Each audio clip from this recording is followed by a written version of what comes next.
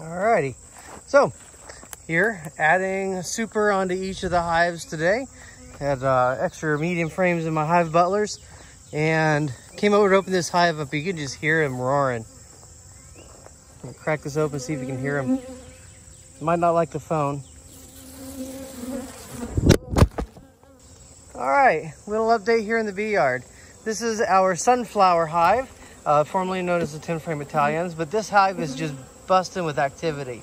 They are very active, lots of bees bringing in pollen. Yeah, it's just looking really good. So they got an extra super, so we're up to 3.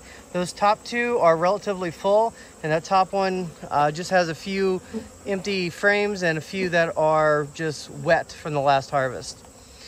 Over here we have our dandelion hive. This was the tiny Italians, and they're doing good. They're calm, surprisingly. They're usually the most active, but they also needed another super on top, so they're up to 3.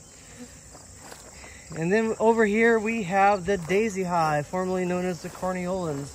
Lots of activity the whole time since I've been here. They were very active when I opened the lid up. However, their top super has nothing drawn out in it. So I replaced 3 of the frames in the top super with 3 wet frames from the last harvest. Wet meaning that they have a little bit of honey in them after the extraction process. Hopefully that'll help them draw that out. However, their one super there, right above the brood box, the middle box right there, is almost completely full of honey. So they are good to go for going into winter with winter stores. It's just giving them the extra room to continue to build and fill out that super if they want. So yeah, that's where we are in the bee yard.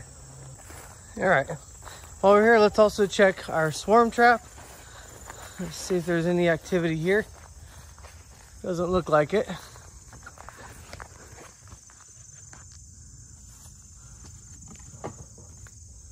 Nope, nothing in the swarm trap yet.